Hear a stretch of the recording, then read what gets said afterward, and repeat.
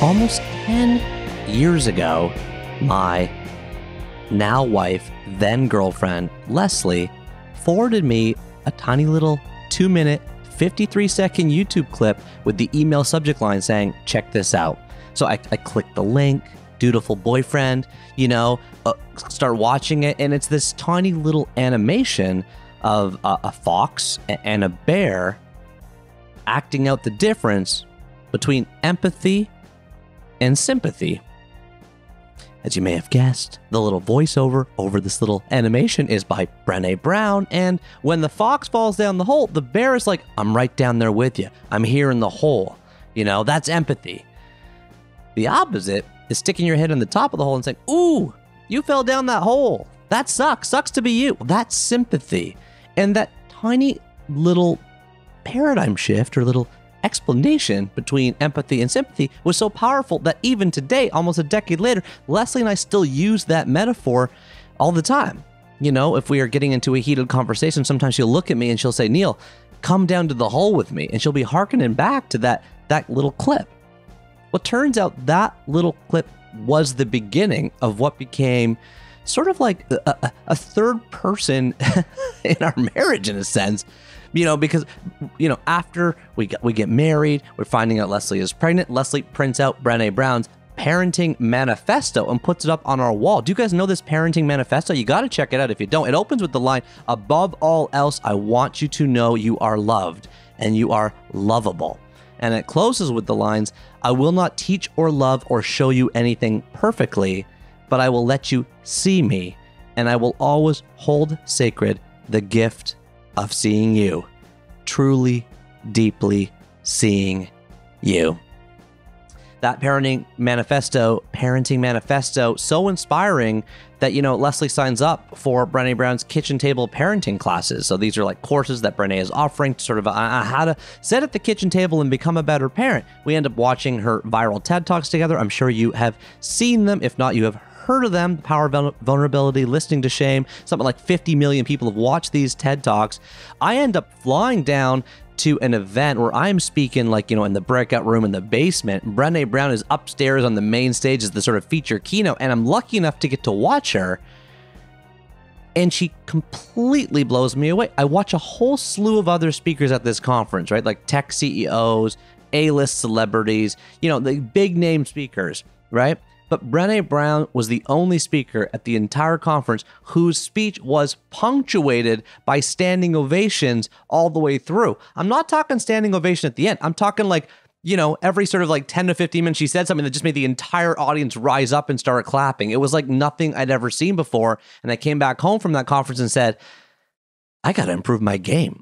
I got to get better at speaking. I just saw the best in-class speaker in the world. So many of the tiny little nuggets of wisdom that Brené has dropped on us are, again, like I mentioned, has sort of immersed into the tendons of my relationship with Leslie.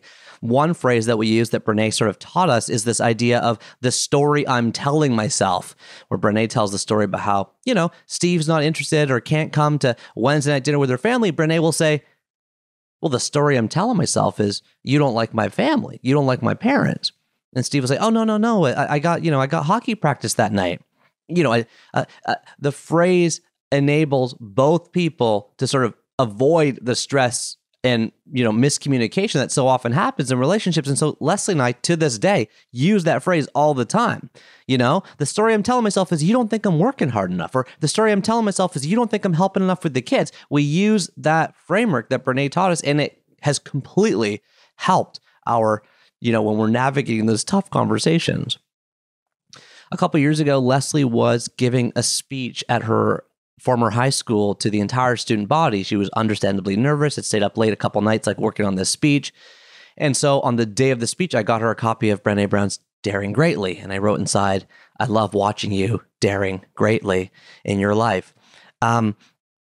There is There are Brené Brown books kind of strewn on our bookshelves and around our house, whether that is The Gifts of Imperfection, which has been beside our bed for a long time, whether that is Braving the Wilderness, which I loved and read, whether that is Rising Strong or her newest one, Dare to Lead. These books, of course, all #1 New York Times bestsellers. I mentioned the TED Talks already. I have not mentioned the fact that Leslie and I watched, as I'm sure many of you have, Brené Brown's lecture, The Call to Courage, which debuted on Netflix in 2019. That, of course, was kind of opening up a whole new channel for Netflix, in addition to also serving as a professor at currently the University of Texas at Austin. She is visiting there, but also has an endowed chair at the University of Houston. Brené Brown is, no big deal, also the host of 2 of the world's most popular podcasts. Yes, I am talking about Unlocking Us and Dare to Lead, where she interviews people like, no big deal, President Obama, President-elect Biden, and Dolly Parton, which, by the way, if you have not checked that out, I highly recommend that episode with Dolly Parton. It is a wonderful conversation. Brené Brown is a northern star, a northern light, a northern star. She is like this beacon in the sky to me, to Leslie, to so many people around the world. I just heard Prince Harry and Meghan Markle saying they love Brené Brown. There's so many CEOs are kind of always invoking her name and talking about vulnerability. And she is doing so much good in a world where we are experiencing higher ever levels of anxiety, of stress, of misunderstanding, of miscommunication than ever before. And so it was just a huge privilege to be able to sit down with Brené Brown, with my wife Leslie, and have what I hope you will find to be an incredibly intimate and wide-ranging conversation about everything from how we honor our partners, the value of ordinary moments, how we actually operationalize love, and of course, Brené Brown's 3 most formative books. Are you ready, guys? Are you ready? Drum roll, please. Put the seatbelt on, settle into the couch dent, get the dishes going. Here we go, guys. It's time in Chapter 70 to bring you the conversation we've all been waiting years for with the one and only Brené Brown. Let's go.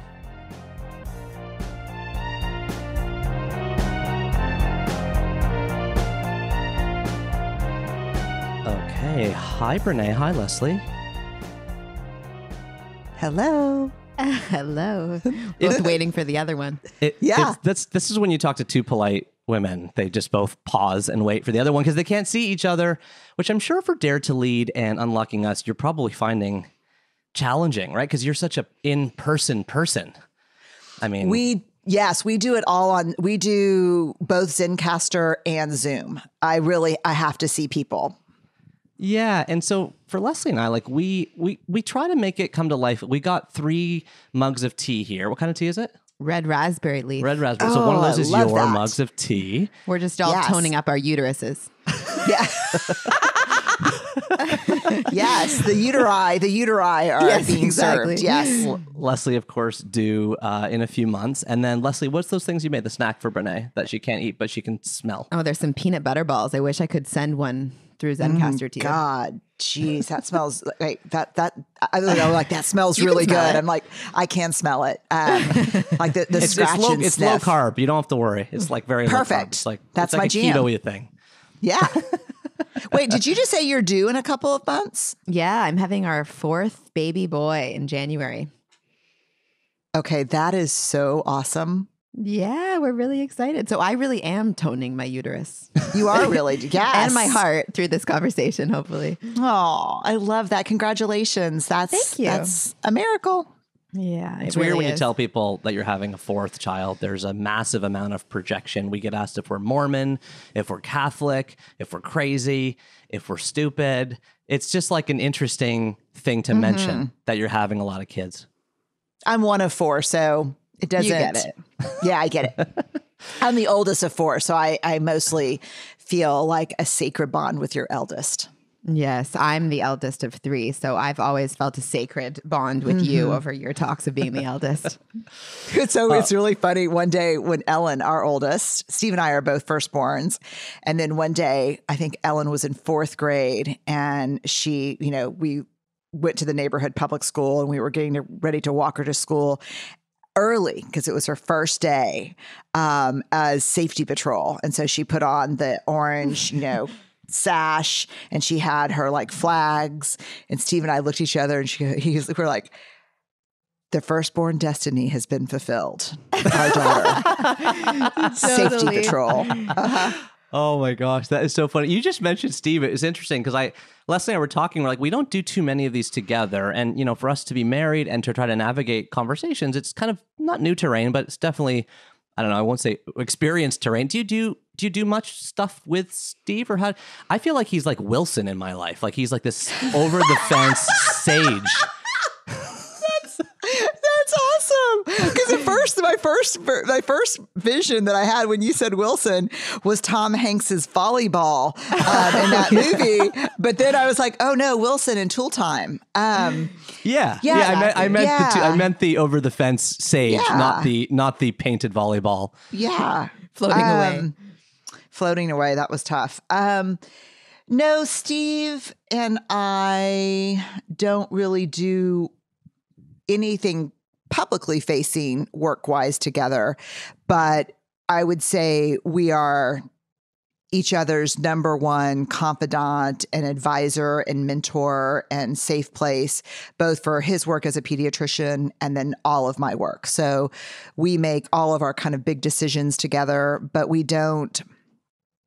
have very similar, we're driven by a similar ethos of making the world a better place and a braver place, but very different approaches to doing it. So he's, one-on-one in a room with the child and maybe the child's family. And I'm doing something much more kind of in the public, and I couldn't do what he does, but I have mad respect for it. And he would not do what I do, but really respects it. So we have a good thing about that. That resonates so deep. Oh, really? Yeah. I mean, this is a little bit uncomfortable for me to step into such a public sphere with Neil. And, my tendency is always towards like really direct, small impact, like one-on-one impact. Leslie's a 7th and 8th grade elementary school teacher in an inner city school. Yes, exactly. Yeah. And Neil, obviously is more public and is very excited about how many people might listen to a podcast or might see an Instagram post. And I'm curious though how you and Steve have come to that and how you find respect for each other in that. Because I mean, as the person who is, not as in the public sphere, sometimes I feel a pull from Neil to come towards the public sphere with him. And then sometimes it also goes the other way to, Neil almost being like, oh, it's so calm and relaxing that your work is so out of the public eye. So how do you guys navigate that push and pull?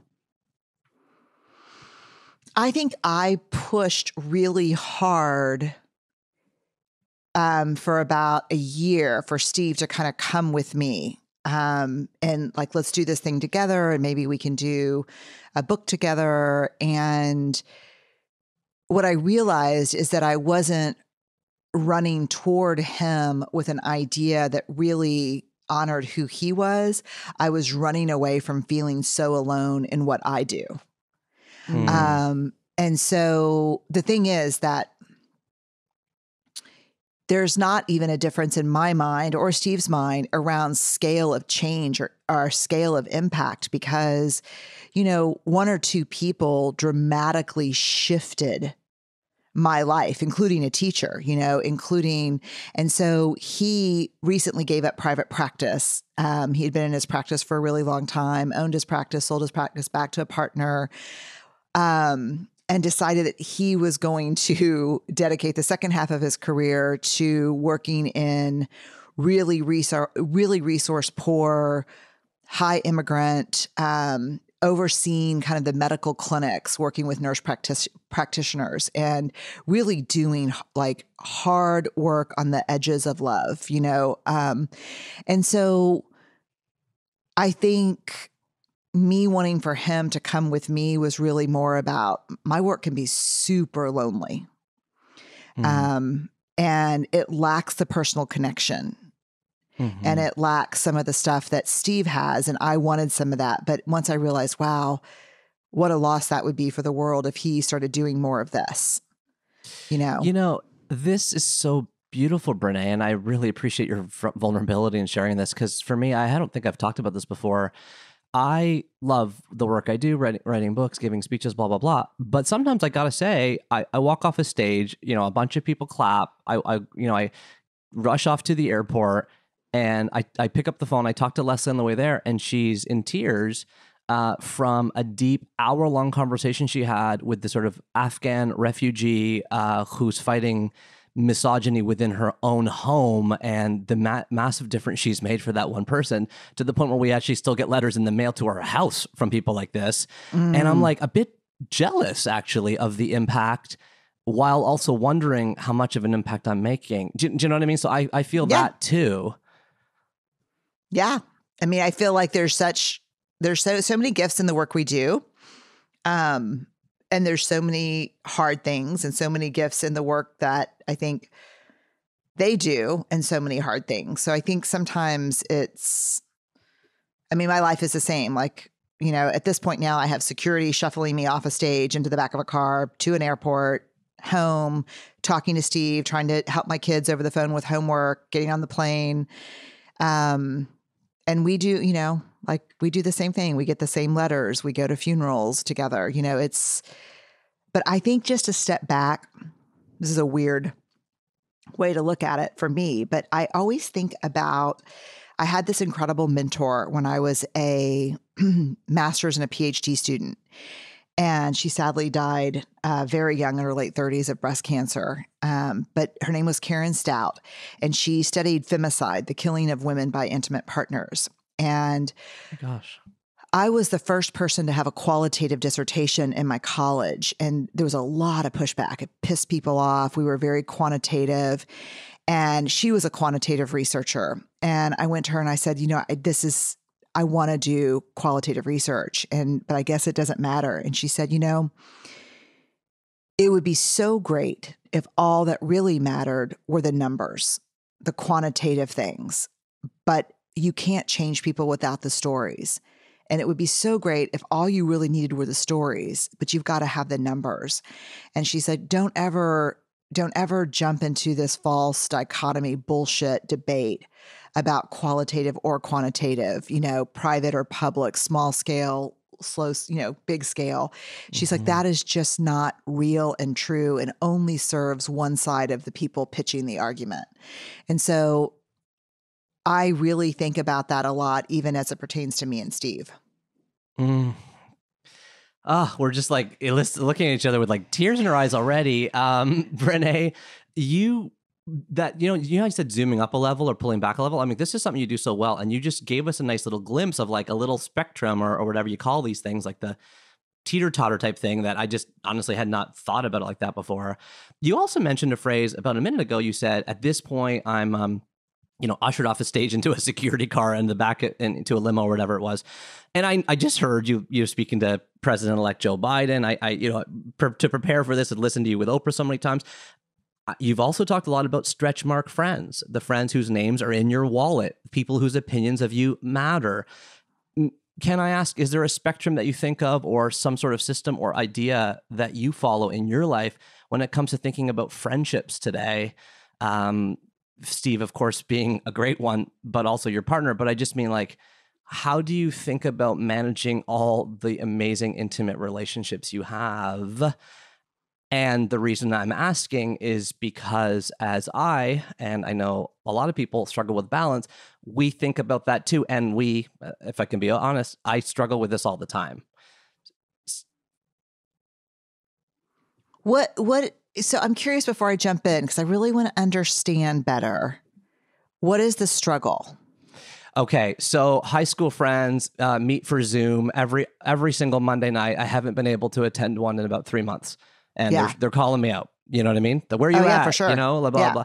And I can't say, I'm preparing for a gigantic interview tomorrow with Brené Brown. Sorry guys, that just comes across as horrible. It just comes across as so dismissive. Nor can I say I've got a giant book deadline. I just can't parlay my work to my closest friends as important without it coming across as, triumphant or something like, arrogant. No. And I don't like that. And I worry about those. I worry about, you can't make new old friends. And I worry about that. It's so funny because this is where my introversion is so helpful because I just don't have that many friends. To be honest with you, like I have a really big family and I work with both of my sisters. One of them is my chief of staff, and one of them is a licensed social worker. She's a therapist, and she runs our internship program where interns facilitate our work with different nonprofits here in Houston. And so I'm really close to both my sisters, and I have a couple of friends that have been around since kind of the very beginning. But that's all I really have. Like, I don't have a long, crowded table.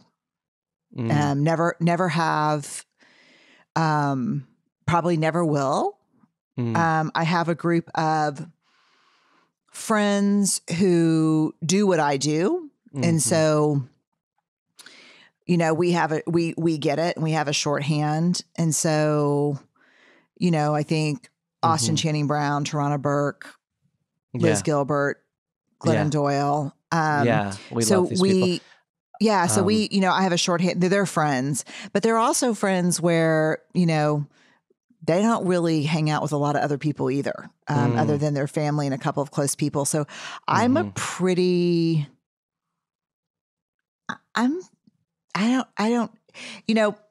tell you what was harder for me. So if we talk about like really close to the center. So I've got friends, like if you think about 3 concentric circles. And you've got that center circle of the really close people. And in that really close people, are my family and those kind of some of those girlfriends that I just named. And then I don't have very many, if at all, in that second ring.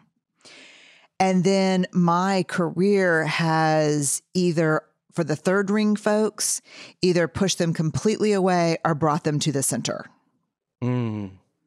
Because there's a phrase of like, image.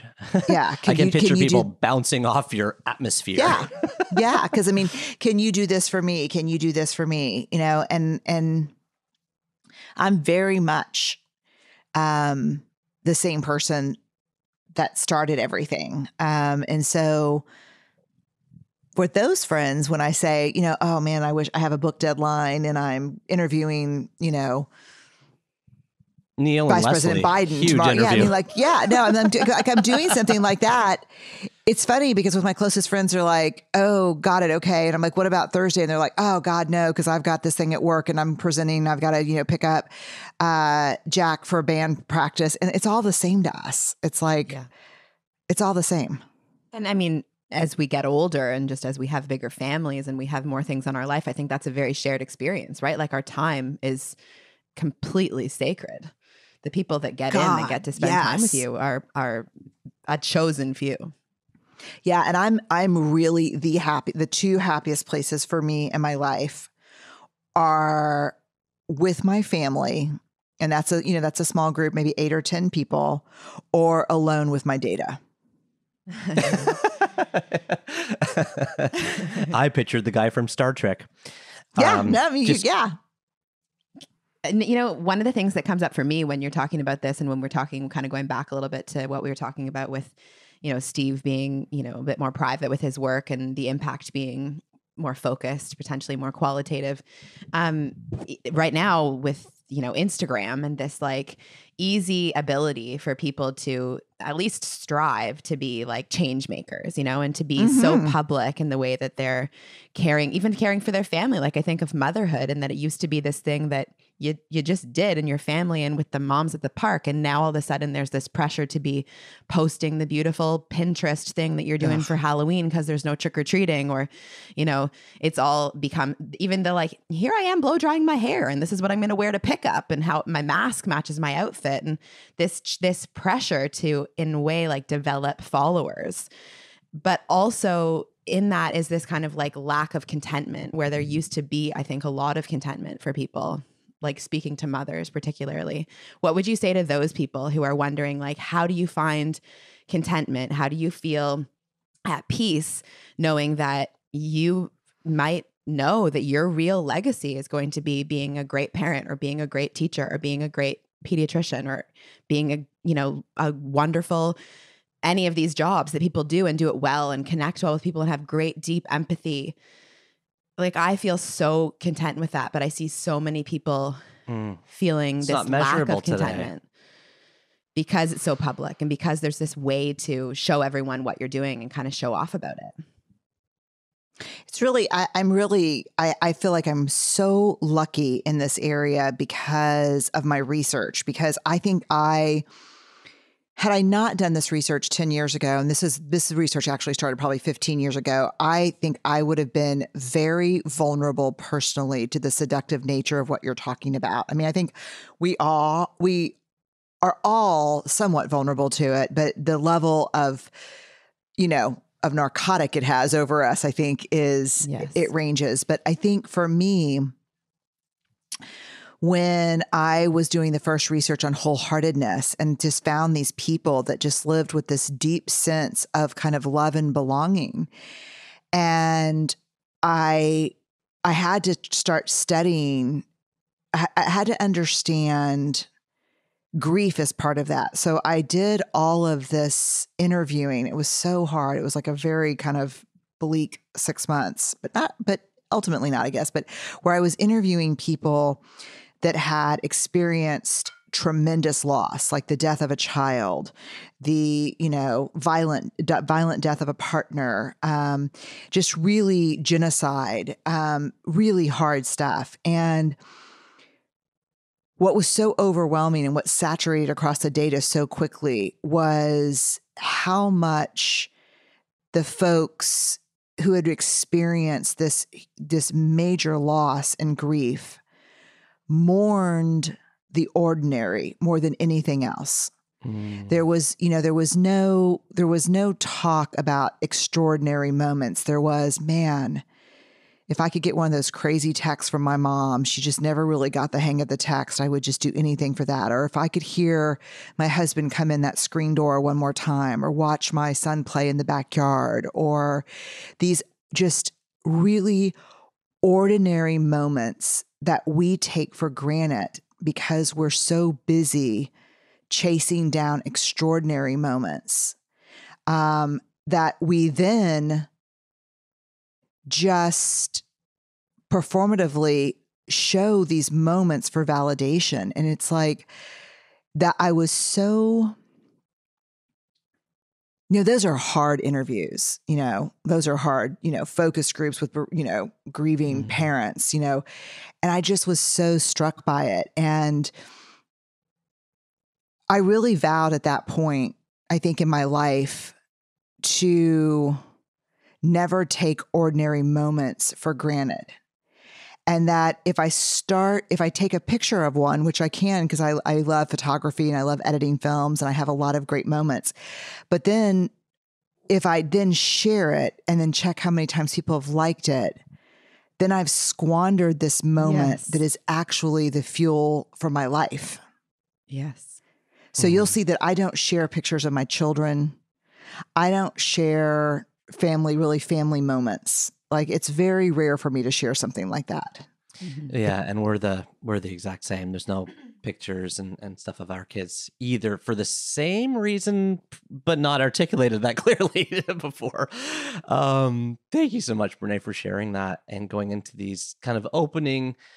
I feel like we just made a nice little opening little quilt of connection there, which is a really nice kind of environment to launch into your 3 most formative books. I have them sitting beside me for each one. I will give a little introduction so that the guest or our listener can picture holding it in a bookstore, and then I will ask you to tell us about your relationship with each book. Yeah, that's great. Okay, it's a really neat idea, actually. It made me think a lot. Well, I really appreciate you being up for the challenge. Okay, Brené, your very first most formative book is The Big Book by Bill W., published in 1939 by Alcoholics Anonymous World Services. Bill W., or William Griffin Wilson, was co-founder of AA, an international fellowship with over 2 million members. The cover is a black background with yellow handwritten title and a small circle with a triangle in the middle on the front. Dewey Decimal Heads, you can file this one under 362.2 for substance abuse -alcohol. Brené, please tell us about your relationship with The Big Book by Bill W. Well, it's interesting. I don't know if I have a relationship with the entire book. I have a relationship with the passage that's on page 85 in The Big Book. And I am sober, and I guess I have about, I guess next year it'll be 25 years. And sobriety was an interesting thing for me because I was finishing my master's in social work, and one of the last assignments that we did was a geneagram. And a geneagram is a tool that mental health professionals, counselors use to kind of put together a map of a family. And there's different shapes you use for people in the family, and then different types of lines to explain relationships. And so I was making this geneagram, and I called my mom and I said, can you help me through this did I say Enneagram? I don't. If I did, I meant genogram. Yeah. Okay. I think it's just GENOGRAM. So she's It'll like, be correct in the show notes. We're not worried about it. Oh, perfect. Okay. And so she's like, okay, let's start talking. And we start talking. And then, hour 1, hour 2. And I'm like, oh my God, this is an alcoholism shit show. Mom, what is going on? And she's like, yeah, tell me about it. I lived through it. Because my parents were not alcoholics, and they were not drinkers. And it wasn't a big part of my life growing up, but grandparents, uncles, aunts, all kinds of addiction, death by addiction, related stuff. And I was always a partier and always kind of a drinker and fun person. And it scared me to death. And so I thought, well, this is scary because now I know for sure, there's that saying that genetics loads the gun and environment pulls the trigger. And so I'm like, I'm loaded for this for sure. I completely see a propensity for it in me. And I already have, this was even before I got my PhD, $70,000 worth of school loans from this graduate degree and my bachelor's degree. And I should quit drinking. So I said, I'm going to quit drinking and I'm going to go to AA. So I went to AA for a year. I quit drinking. Very funny story. So I go to my first meeting. They're like, it was like the Berenstain Bears, like big hat, small hat, little hat, polka dot hat. They're like, you're not drunk enough to be here in this AA meeting. You should go over here to this codependence meeting. And they're like, man, no, I don't think you're codependent enough for this meeting. You need to go back to AA. Or I'm like, well, I use food. Oh, I'll try OA. So, okay, I'll try OA. Then they're like, no, you drink too much for, I was like, Jesus, like, can a girl find a meeting? And I finally go back to AA, and you're totally fucked up when you can't find a meeting, like a 12-step meeting. You're getting kicked out of all the anonymous welcoming groups that are totally. And for someone who's struggled with belonging their entire life, I'm like, this is the bottom right here. So I go to a meeting, and I just find someone. I'm like, I don't care whether this is the right meeting or not. This has to be my meeting, and you'll need to be my temporary sponsor because that's what the book says. And I'm like a rule follower. And she's like, okay. So we went to La Madeleine for dinner, and she asked me 1,000 questions. I answered them. She goes, okay, She happened to also be a therapist, which I thought was interesting because I didn't pick her for that. I may have picked someone else, actually, had I known. But she said, okay, what we have here is the poo-poo platter of addiction. I was like, what? And she goes, I'll need you to stop drinking, smoking cigarettes, interfering in your family's life, and comfort eating. I was like, Jesus Christ. What am I supposed to do? Yeah, what do I do with the rest of my time? And she's like, go. And so I was like, okay, I tried it. And she goes, and so I started going to meetings. That lasted, and I got sober, worked the 12 steps. Some of it resonated for me, some of it didn't. But, as they say in the room, take what works, leave the rest.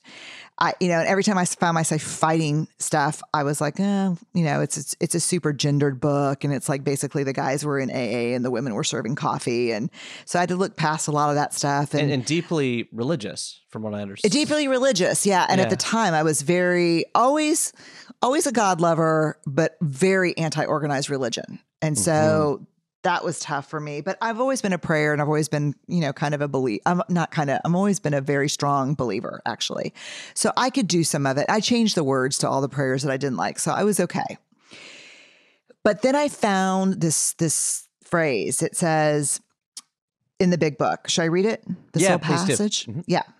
We feel as though we've been placed in a position of neutrality, safe and protected. We have not even sworn off. Instead, the problem has been removed. It does not exist for us. We are neither cocky nor are we afraid. That's our experience. This is how we react so long as we keep in fit spiritual condition. And I remember my first experiences of neutrality around alcohol, around the bread basket at a restaurant where I was eating with my friends, and everyone was, eating their weight in the hot bread with the butter. I think it was the olive oil dip with the seasoning. And I remember thinking, I'm not running toward that bread basket and that wine as fast as I can, nor am I running away from it. Nor do I have to leave. It's just kind of a non-issue.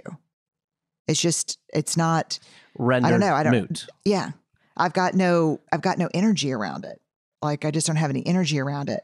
And I thought, well, that's an effing miracle. There's something's got to be true about this. A couple of weeks later, there was a crisis in my family, and I did a lot of co-parenting of my younger siblings with my parents, which was completely dysfunctional, and they had a marriage breaking up, and it was hard. And I remember kind of my mom talking to me about this crisis that was happening with one of my siblings, and I said, that sounds really hard. And, I hope y'all figure out a way through it. And there was just kind of silence. And I just remember my mom even called me back and a day later, and she said, this is part of your recovery, right? And I said, yeah. And she goes, it's amazing. Keep going. You've got my full support. It's just incredible to see. She's like, she came from a ton of alcoholism, a ton of codependency. And so she was just like, I've never seen anything like that. I didn't know people could actually do it. And she was so supportive and so incredible about it. But then it started to wane. And then I started okay, well, half a piece of bread. Well, what about it's, I'm not eating flour or sugar, but what if it's bread made out of I don't know, chickpea flour? That's, or, some bullshit like that. And that's then not what really I realized, bread. Yeah, that's not really bread, right? And so then what I realized is I read it again, and then I saw that the neutrality was dependent on being in fit spiritual condition. And so I had to really define what that meant for me. And that's kind of the work of my lifetime, I guess, is that what does it mean for me to be spiritually fit? And what it means is a very robust gratitude practice. It means alone time. It means acting out my love for the people I love in my life, not just professing it. It means getting a handle on my anger and blaming. When I get scared, I get scary. And Steve's often the recipient to that, which has been super hard during the pandemic. And so I just kind of figured out what fit spiritual condition meant for me and did it. And, and like, I'm like, did it all done, just did it. And then I'm still working on it. Like this pandemic has pushed me out of fit spiritual condition, sucked up all the neutrality like a big ass magnet. And then I had to fight my way. I stayed sober, luckily with my, with alcohol, and I stayed sober with food, but I was, right on the fringes of the behaviors that are not clean behaviors for me. Yes. This is just all resonating so deep because just over a year ago, my parents ended their marriage, and it's been very painfully timed with everything to do with the pandemic. Because of course, a family going through a divorce at any point is excruciatingly painful. And then to exasperate it by isolation and, a global focus on setting boundaries and figuring out how to do that and how to honor what feels right for you and maybe not feel right for other people in terms of exposure, and all this stuff has just been so complicated. And when you say, it really stuck out to me when you talked about your sponsor saying that interfering with family dynamics is an addiction. Can you speak to that a bit? How so? Yeah. I mean, I think it's kind of codependent. I mean, I think it's codependency. I think it is my well-being is dependent on how other people are showing up and behaving. And that is a disaster, because the way I try to control my well-being is by controlling other people and trying to control outcomes and situations. And, I love Anne Lamott says that help is the sunny side of control. And, and I have a lot of that in me. And some of that, I come by it all, honestly. Us eldest children. I'm sorry? Us eldest children. Oh, yeah, that's it. I mean, that's why, we come about it really honestly, but it doesn't work. And so I can't be responsible for that. And I can't be responsible for parenting parents or parenting siblings and they don't want to be parented. Everybody seems like it thinks it's a good idea until obviously it doesn't work. And then you're the recipient of a lot of anger and resentment and frustration. And so I run a pretty clean ship over here. Like, I interviewed Elizabeth Lesser recently, and her sister was a nurse for decades. And her sister's favorite slogan was, take no shit, do no harm. And I kind of operate that way. I'm a very boundaried person. And so it's not unlike me to say something like, would really love for you to come over. There won't be any drinking, or we'd really love for you to come over and, bring your new partner. But explosive arguments are something that Steve and I committed to not doing as folks who came from them. So if that is part of the drill, that's not going to be okay. Like, I'm really clear on what's okay and what's not okay. Yeah. One of my favorite quotes of yours, I don't even know where I read it, but is that some of the most boundaried people are also the most loving people. And that's just so true. Yeah. And I have become less sweet and more kind. Yes. Ooh. Yeah. Less sweet, like, less sweet, talk bad about you behind your back, and more genuinely kind. Not going to talk about you with anyone, but I'm going to talk directly to you, even if it's uncomfortable. Yes. I feel like there's this constellation of things you are articulating in your work, Brené, that is like, I want as a picture of some kind of emotional solar system on my wall.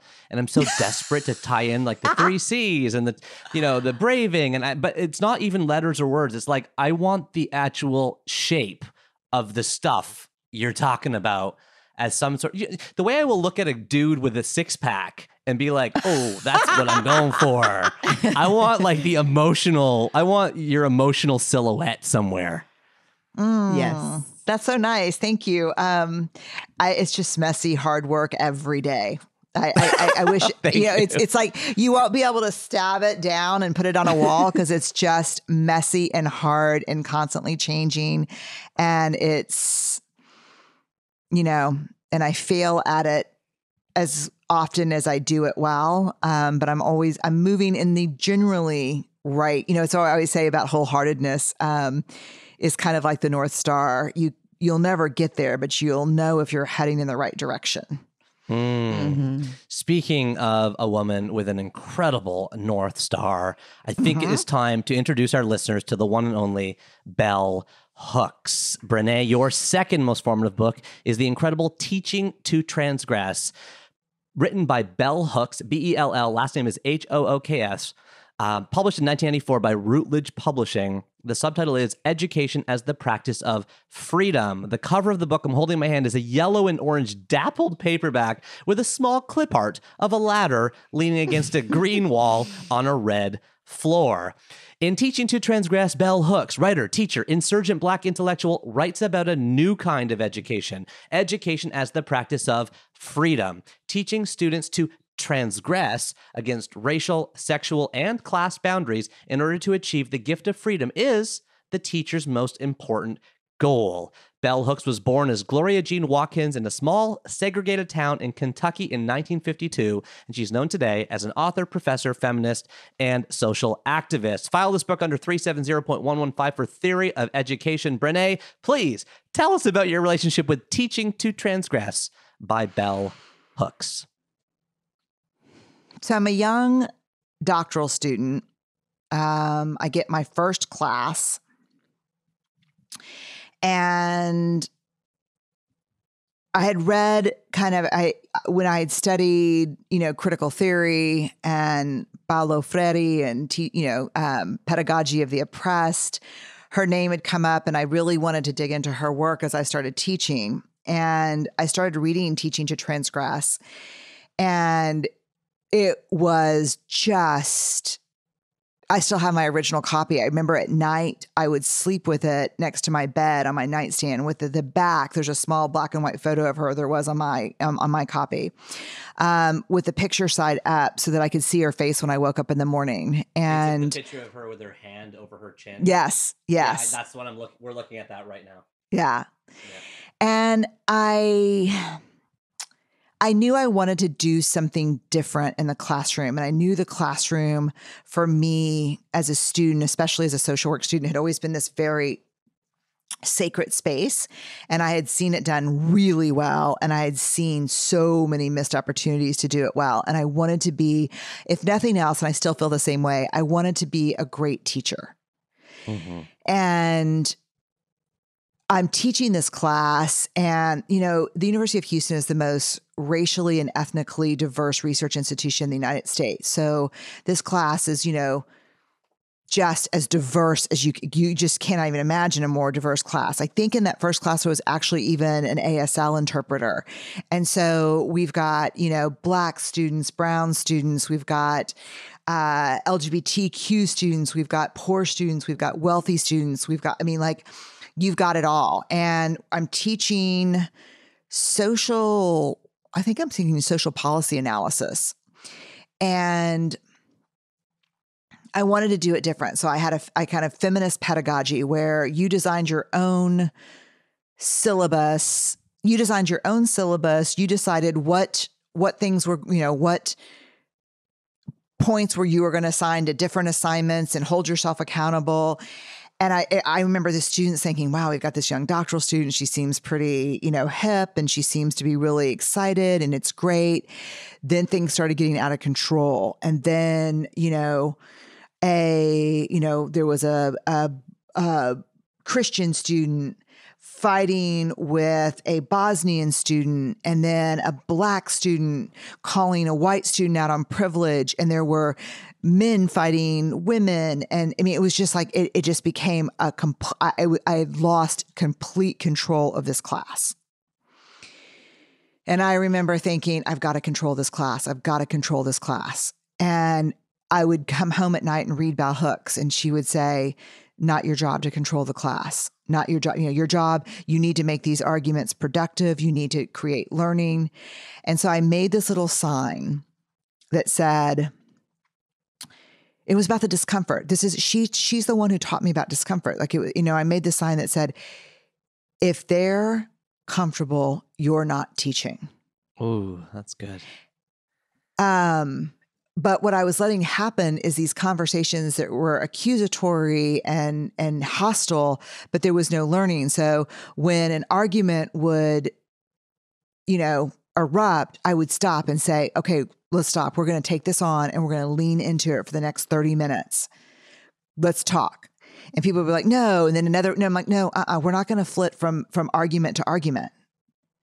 We're going to stay in this until we understand what's happening in the room right now. And it was so exhausting, but I felt that liberation. Like I felt what it meant to truly not try to control students, to not try to control the environment, but to follow the discomfort and the learning. And it was amazing. It was magical. And it wasn't magic because it was just hard as shit work. But Magic shit.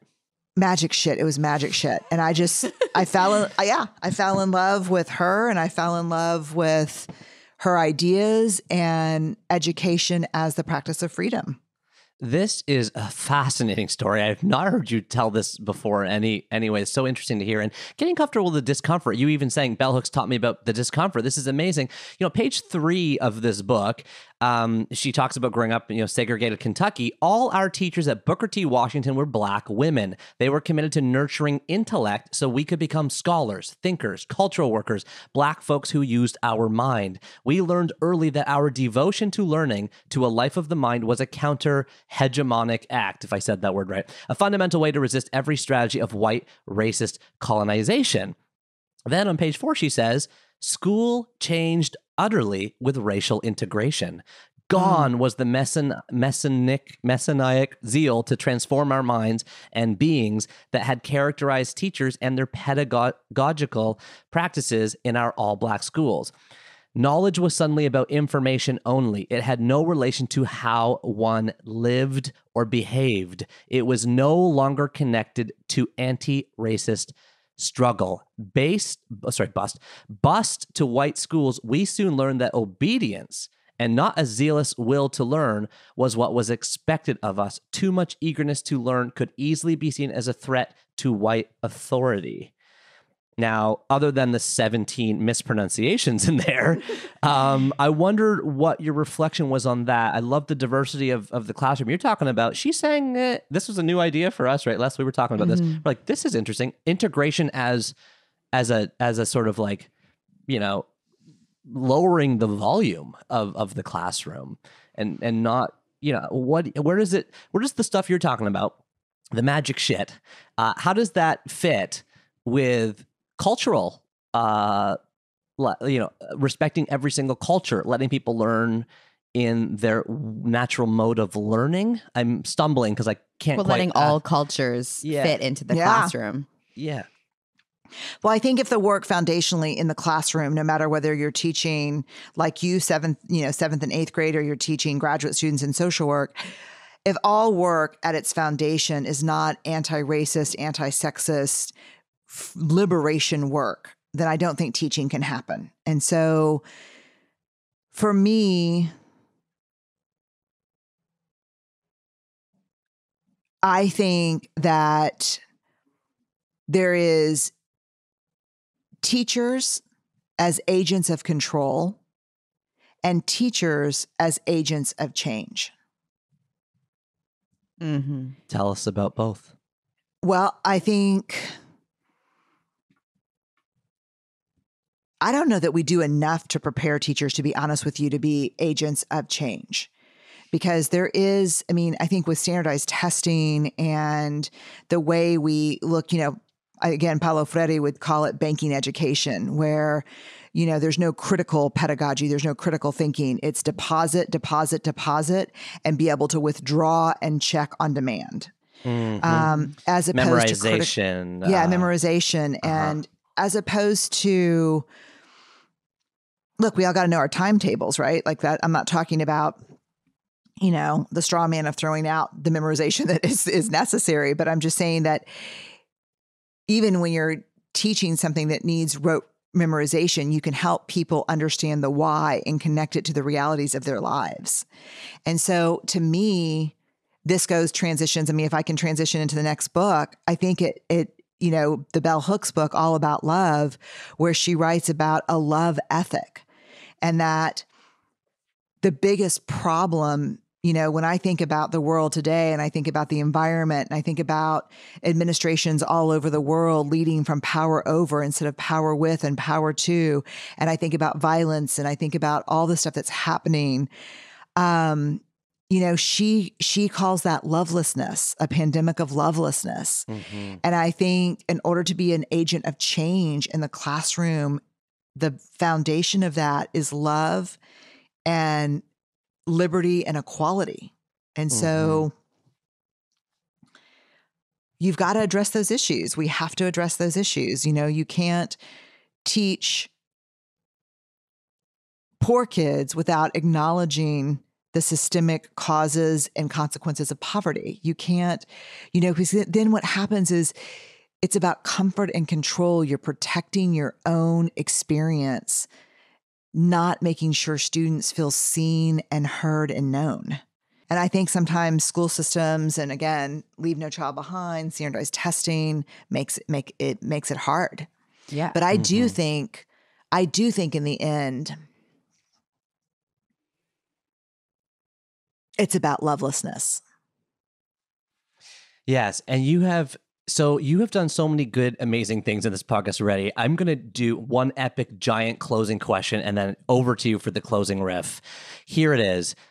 You beautifully transitioned us to your third and final book, which is All About Love by Bell Hooks. You were the first person ever in the history of 3 books, by the way, Brené, to pick 2 books by the same author. So speaks to your love of Bell Hooks and how formative she has been to you. You talk about love so many times. It had maybe been one of the most common words we have said, or you have said this entire podcast. On page 170 of All About Love, Bell Hooks wrote something that I triple underlined. She says, in her first book, The Bluest Eye, Toni Morrison identifies the idea of romantic love as one of the most destructive ideas in the history of human thought. Its destructiveness resides in the notion that we come to love with no will and no capacity to choose. The illusion of falling, perpetuated by so much romantic lore, stands in the way of our learning how to love. To sustain our fantasy, we substitute romance for love. The book, of course, is about the much wider definition of love. Your work has so much about love in it. You wrote a blog post, Brené, in October of 2019 about the book All About Love. And 2 phrases you said in that blog post were, I can be skittish when it comes to allowing joy and grace into my life. I need to find a way to open that door more. And you also wrote, I need deeper, more meaningful spiritual connection. I need to rekindle things with God in some way that makes sense for me. Maybe I'll take a run at meditation again or renew my daily examine habit. So the giant macro closing question, Brené, is how would you recommend people begin to learn how to love? And as you segue into our close today, we're so grateful for your time. Could you leave us with any final word of wisdom or piece of advice for all those listening who love your work and admire to be or aspire to be living a more wholehearted life? God, you're just not going to let me off the hook here. No pun intended. I think we have to talk about what love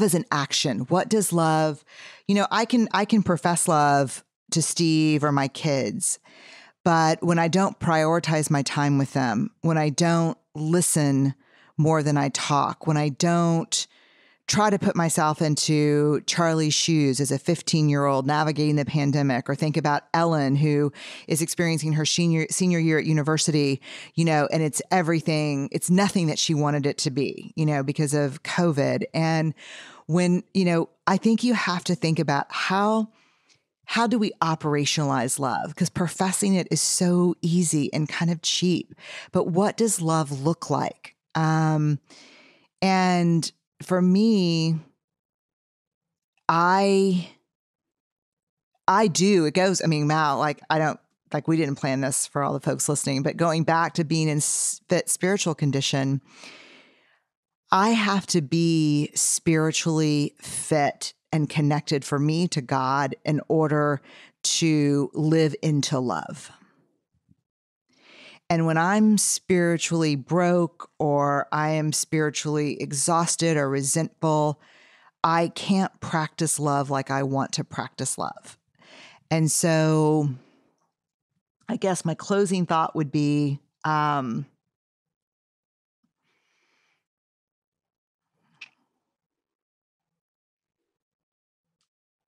don't know. I don't think we can give what we don't have.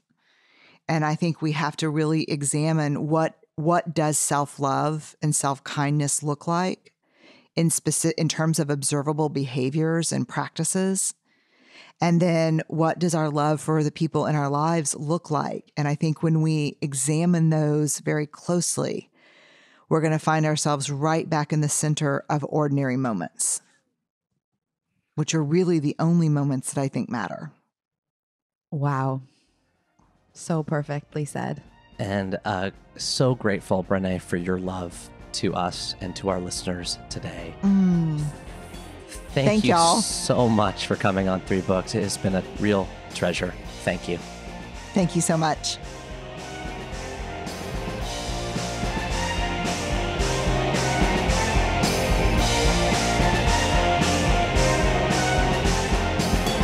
Hey everybody, this is just me, just Neil again, hanging out in my basement with my backpack full of wires, sitting on the brown couch with the plastic yellow ukulele behind me, the guitar beside that, and a couple yoga mats and I guess I thought it was a leather couch, but it has been shredded to pieces, so I'm thinking that actually was a plastic couch beside me, listening back to that incredible conversation with the one and only Brené Brown. Which quotes did you pull out of that chat? There were so many. It was like every single sentence like left me buzzing in the emotional silhouette of this incredible woman.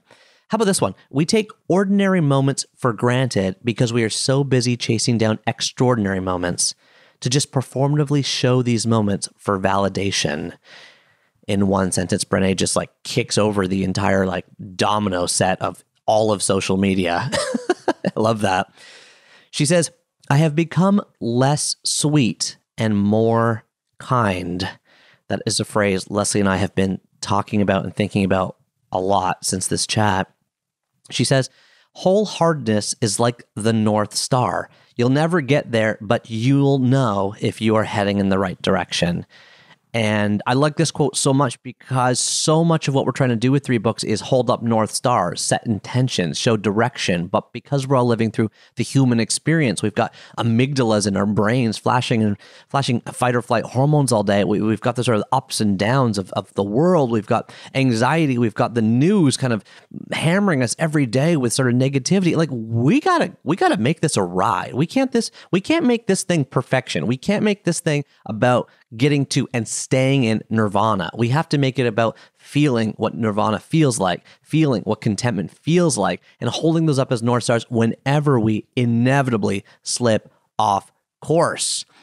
Can we squeeze in a couple more Brené Brown quotes here, guys? How about this one? I vowed to never take ordinary moments for granted. If I start taking photos and sharing and checking for likes, then I have squandered this moment that is actually the fuel for my life. Or this one, I made a sign saying, if they're comfortable, you're not teaching. I love that. And finally, let me leave you with a 6th and final quote from Brené today.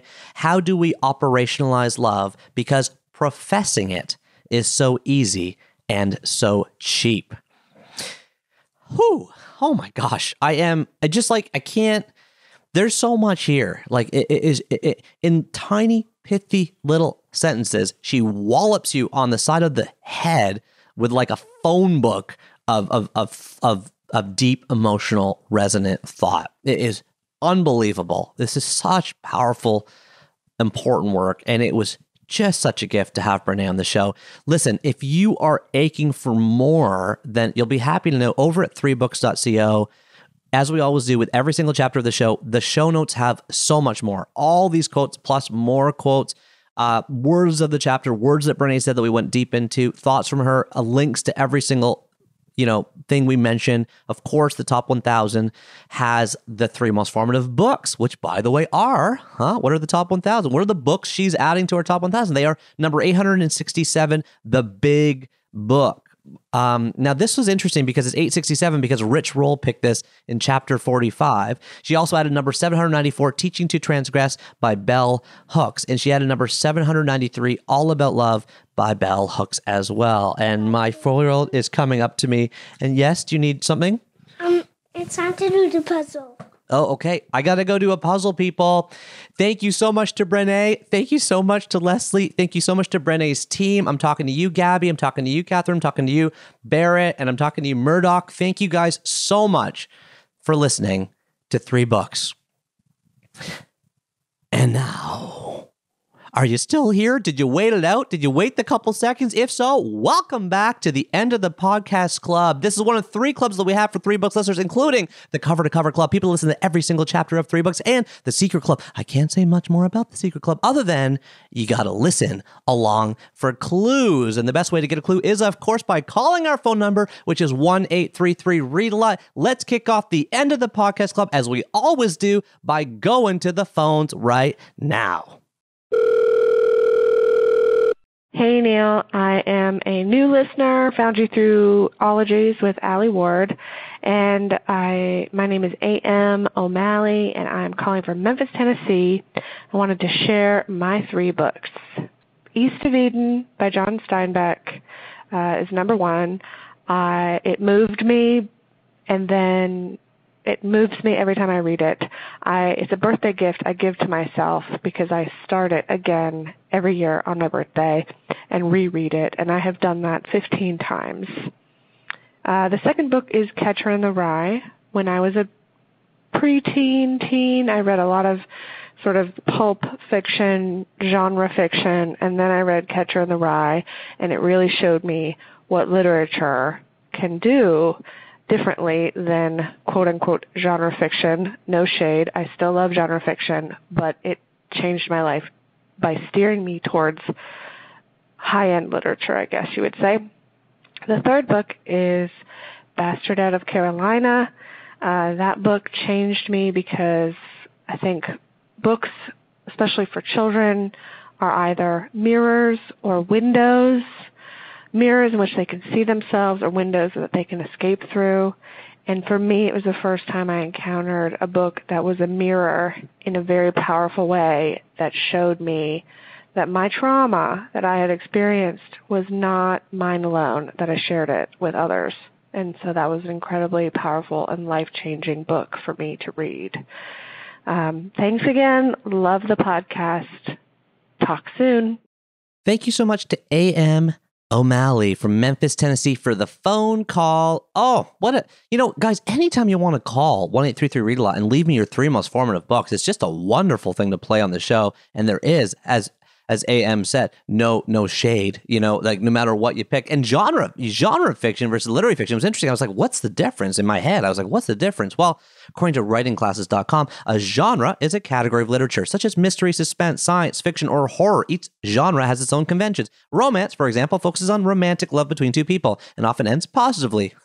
Literary fiction, on the other hand, is a bit trickier to define, and generally it emphasizes meaning over entertainment. Literary fiction also aspires towards art. Of course, the abstract art is where things get tricky.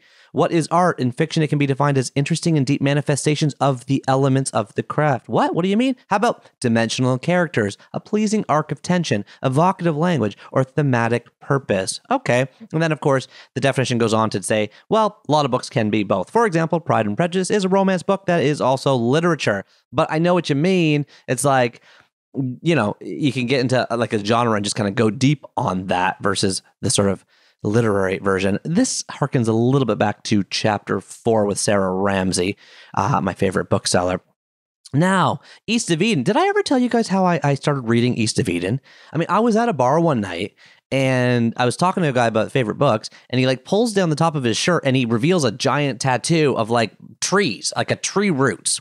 And as he does this, the bartender, she runs over and she's like, oh my gosh, no way, East of Eden, that's the cover. He's like, yeah, it's my favorite book. She's like, well, check this out. She pulls up her shirt sleeve and there's a quote from East of Eden by John Steinbeck on her arm.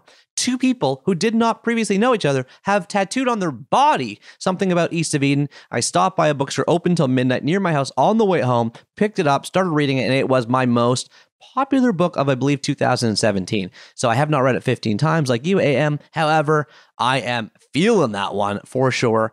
Catcher in the Rye, I think most people have heard of, certainly a book I also loved. And the last one I had not heard of, Bastard Out of Carolina. So just a quick little opening synopsis for those people who have not heard of it like me. It's a coming-of-age novel published in 1992 by Dorothy Allison. It's semi-autobiographical in nature. It's set in Greenville, South Carolina in the 50s, okay?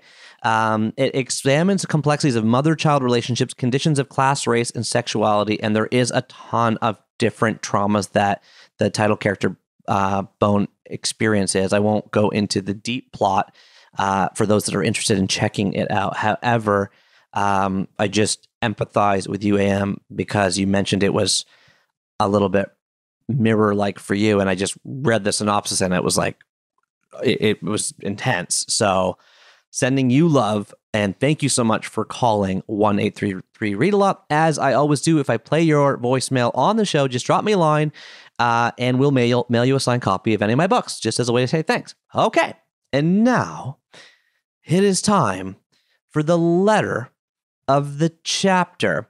Okay, this chapter's letter is going to come to us from Johnny. I think that's how I say your name, Johnny. It's spelled Johnye.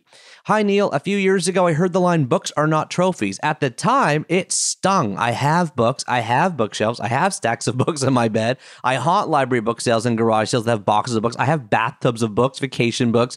Sorry, not bathtubs of books, bathtub books, vacation books, boxes of books waiting to be read. Perhaps what stung about the quote was that books are precious, in the same sense that proper trophies are precious. Books represent an accomplishment of the spirit of the author and the spirit of the reader. They may not be trophies in the person holding a tennis racket standing atop a chunk of marble sense of a trophy, but books are markers of physical and emotional connection. Books are personal in an elemental sense. Books are memories, milestones, laughter, heart lines, tissues that wipe tears away. I came to 3 books in early December. I am working from the beginning forward to the current chapters, alternating new and early chapters. I especially enjoyed the David Sedaris, and David Mitchell. I have to finish a project by the end of the year so I can continue Utopia Avenue, which I picked up before I heard David Mitchell on your show. I want to thank you for your podcast and thank you and your composer for the wonderful theme music. Have I not heard yet, or have you not named your composer? Who is that wonderfully creative person? Please do not shorten the lead-in music. It is a fantastic cue to take a few deep breaths and settle in for thought and wonder. My best to you and your family. From Johnny in Texas. Thank you so much for this letter. By the way, I have mentioned the composer before, but I got to mention him again. He's wonderful. His name is Roberto Ercoli, Ercoli. And over at 3books.co/FAQ, you'll find his name if you're interested in hiring him to do some work or learning more about him. His name is Roberto Ercoli, and he is a Toronto-based classical musician, composer, in addition to the fact that he's an actor and he's like just involved in a number of the arts. I thought his work was really special, and I, of course, hired him to compose this music for the show. I'm so glad you liked it, and I'm so glad you liked the fact that I leave it long.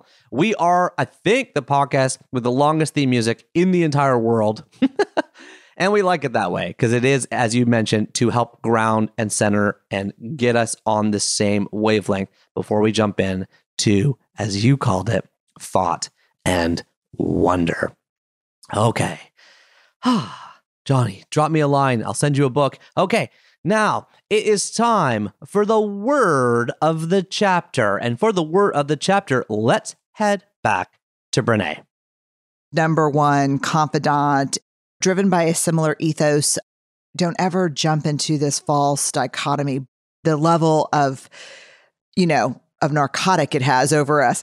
It was like a very kind of bleak 6 months. Genocide. What saturated across the data so quickly just performatively showed then I've squandered this moment was a geneogram. I completely see a propensity for it in me. It's a super gendered book. But then it started to wane, a very robust, right on the fringes of, I think it's codependency. I'm a very boundaried person. I kind of feminist pedagogy. Yes, of course. We gave Brené the word cloud treatment. Head over to 3books.co. You'll find a list of every single chapter that features a word cloud. How do you pick a word out of those ones? What's a group of words called? Like a group of crows is a murder. A group of sheep is a flock. What's a group of words? You guys got an answer for me on that? 1-833-READ-A-LOT if you have a clue. But I'm going to pick narcotic. Narcotic. I'm going to pick narcotic. Narcotic. Yes, it is narcotic. Narcotic, a drug such as opium or morphine that in moderate doses dulls the senses, relieves pain, and induces profound sleep, but in excessive doses causes stupor, coma, or convulsions. Okay, Merriam-Webster, we're with you on that. That's 1A. What about 1B? Well, it says a drug such as marijuana or LSD subject to restriction similar to that of addictive narcotics. Okay, well, that's kind of the same definition, but that's not how Brené used the term. I think she used it in the example of the second definition, which is something that soothes, relieves, or lulls. I love that. Something that soothes, relieves, or lulls, such as, here's the example from Merriam-Webster, a public comforted by the narcotic of military supremacy. That is a word and a context that I do not use in my life. And of course, that's the goal of the word of the chapter, to introduce us to sort of ways to use a word or the definition or etymology of a word that we don't know about. Maybe you did, or maybe you didn't know that this comes from Middle French. Yes, it's not Latin or Greek like almost every word. It is French, narcotique, which originally meant dulling the senses and inducing sleep. Well, I hope we did the opposite with you today. I hope we did not dull your senses and induce sleep, although sometimes it's nice to fall asleep to a soothing voice. Brené certainly has one. I just want to say a huge thank you to Brené. I mentioned her team. I gave shout outs to Gabby, to Catherine, to Murdoch, to Barrett, her sister that works with her. And it was just a wonderful 2 years. Yes, guys, it was 2 years that we were interacting and talking about putting this together. As you can imagine, Brené's schedule is packed to the nth degree, but she was always so kind and gracious, saying like, we got to fit this in. How can we do it? Let's do it. We tried to do it at South by Southwest, but then that got canceled. And then we were going to do it in person. I was going to fly to Houston, and then the pandemic. So then we figured out a way to do it. Huge credit to Brené, huge credit to her team, huge thank you to them, and huge thank you to you.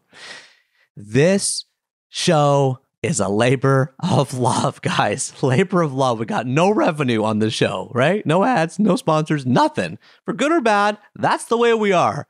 And so we do this because we love it. And what makes it special is all the reviews you guys leave, the letters you leave, the notes you leave. And if you are on this journey with me to uncover the 1,000 most formative books in the world and just getting a thrill from doing that, thank you. Thank you for being here. I am with my people. If you are with your people, we are together on this journey. Thank you so much for listening to 3 Books. And until next time, as I always say, remember that you are what you eat and you are what you read. Keep turning that page, and I'll talk to you soon. Take care, everybody.